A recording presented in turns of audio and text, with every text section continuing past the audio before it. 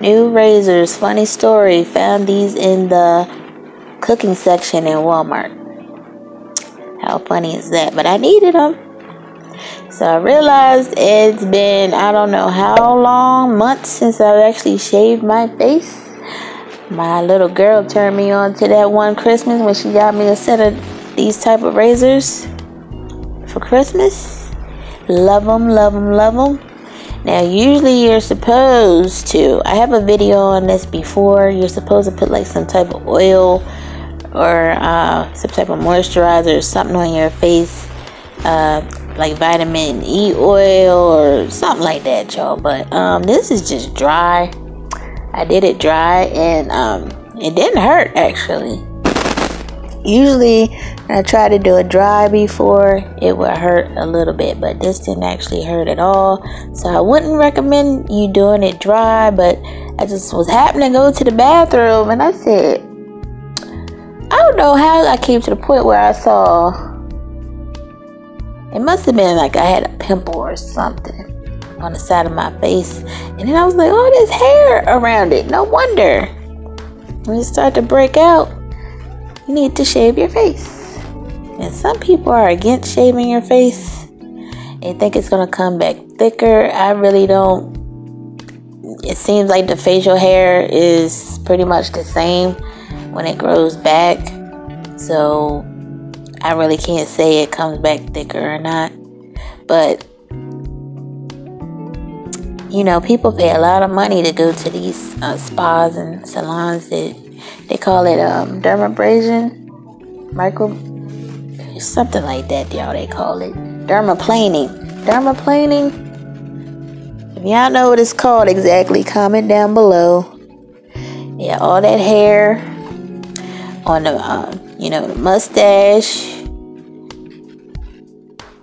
You know, you gotta make that skin taut. You can get them hairs real good.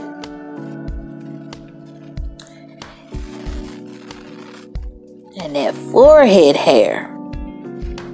I couldn't believe how much hair is on the forehead area.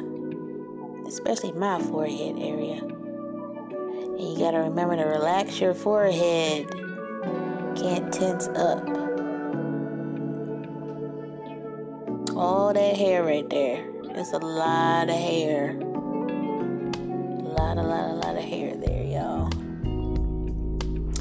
And it would be nice if I could have took my glasses off, but I can't see without them. But look at all that hair. So much hair. But next time I will put some oil on there to make that glide, make it a smoother glide there. It works. And the skin always looks so much brighter, clearer. All that hair. Thanks to the little girl. Now, where'd you drop your knowledge? Where'd you find that out? YouTube? Ah, good old YouTube.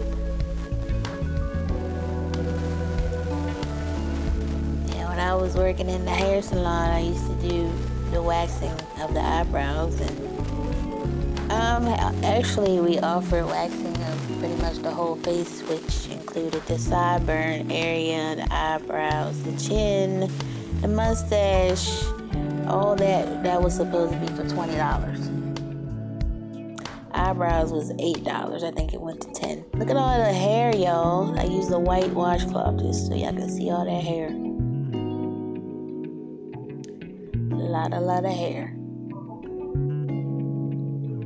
And I don't know, I'm gonna have to look up and see how often you're supposed to do this. See, you gotta wipe it all, just a wet washcloth, wiping all the hairs off, yo.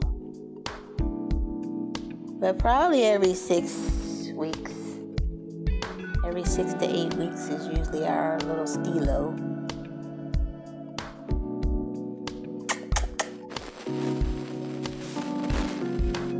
The next day.